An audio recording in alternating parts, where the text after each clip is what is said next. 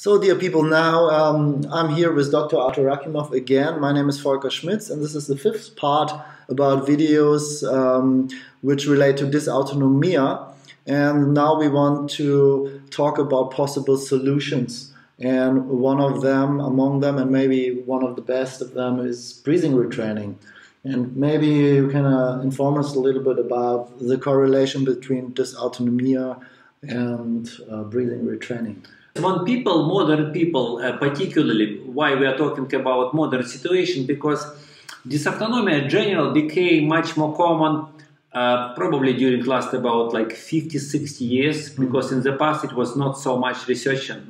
In some areas, certain cases of dysautonomia were totally unknown. They did not exist even in medicine. But last decades, they became much more common in terms of how many people, what is the rate of this condition among population. And particularly among recent years, doctors actually started to do more particularly studies like what type of tests can be done. That's the reason why we explained 4 different types of tests and 4 different types of situations. How we can easily just using heart rate, because you need a phone app and put your finger or oxygen. And in the past, I remember like we would use polar sport tester or even do with finger counting. Like if you count your own heart rate every 6 or every 10 seconds, you can get accurate enough results to test these effects. Now, what we are talking here about, the reason of such prevalence, appearance of this test definitely relates to abnormal or unstable state of the nervous system in normal population. Because if we think about what was the normal breathing pattern in people living, let's say, 100 or 150 years ago, it was very close to the medical norm. So people would breathe about 8-10 breaths a minute. The medical norm is 12 breaths a minute. They would have much more CO2, and they would have automatic pause in their breathing pattern.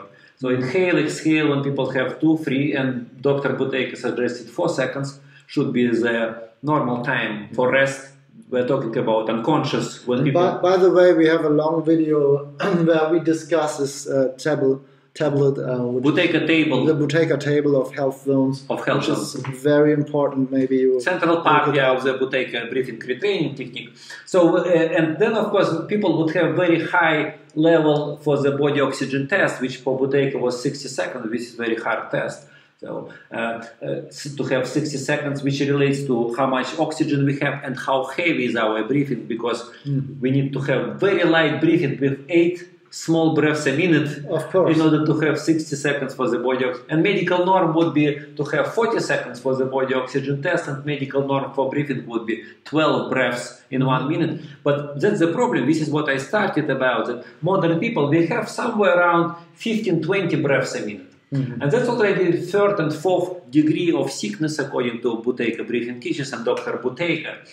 Now what happens here is this overbreathing leads to low level of CO2, carbon dioxide. So these are the numbers of CO2 in alveoli and in arterial blood in the brain. When people don't have ventilation perfusion mismatch, they have 2 levels of CO2.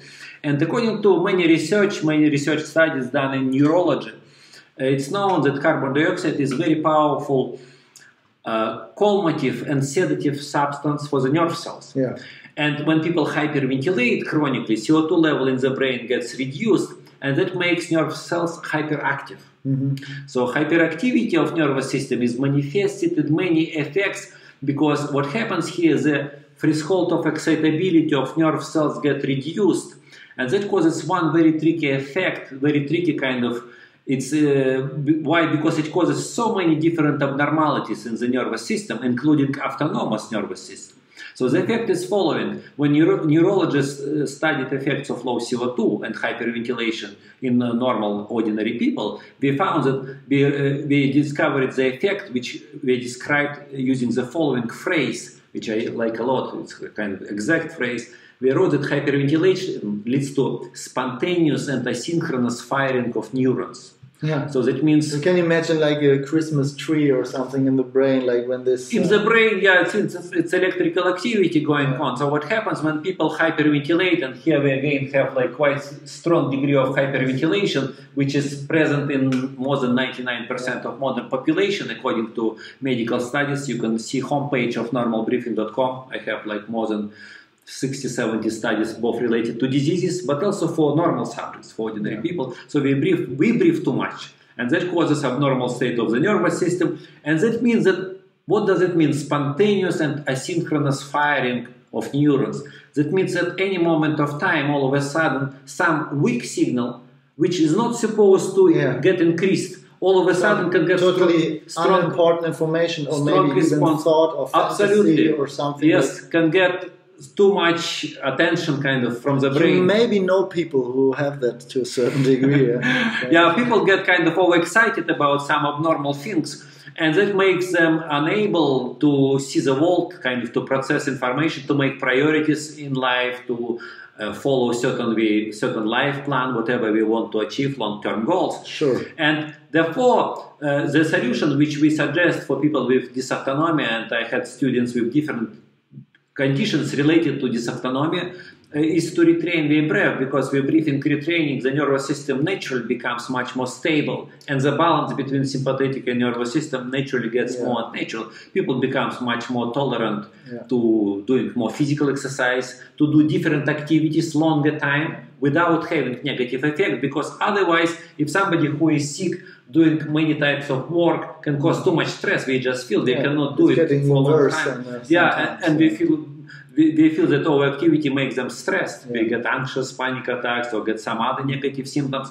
Whereas with breath retraining, ability of people to work for more time increases a lot. So therefore, breathing retraining, even with my, again, huge sport experience and knowing how to solve all this like parasympathetic, sympathetic, general fatigue, stress, in the past, now I see it in a very different light, that because of having so many students who completely solve their health problems. Because it's not only just people who purely have autonomous nervous system dysregulation or dysautonomia or dysfunction related to overactivation of one or another system, but in addition, of course, a very large number of people who would have different neurological, psychological problems. Because most people who would have, let's say, cancer, especially later stages, many other hypertension, asthma, ordinary diseases, they would have these psychological problems in addition to that. Sure. And what we can see in our students, you had also many students of your own whom you trained with breathing retraining. Sometimes they do not even realize that they have this problem, but often they are like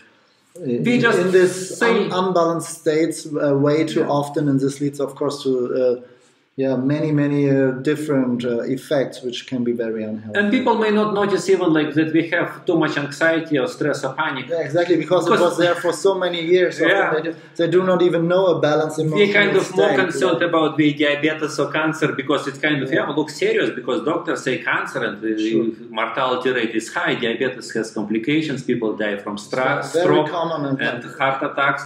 And but when we start to retrain their breath, they say like, I feel so calm now, my sleep is so much better. So all these positive effects of breathing retraining, they're kind of secondary, secondary, and in addition, kind of they can be often called as a natural side effects of breathing retraining.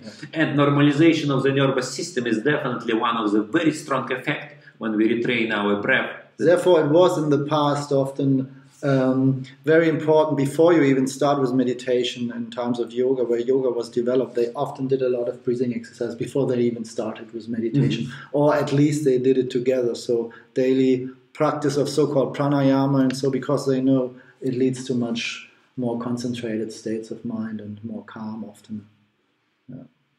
So breathing retraining definitely excellent way for people to solve different type of dysautonomia and problems with autonomous nervous system.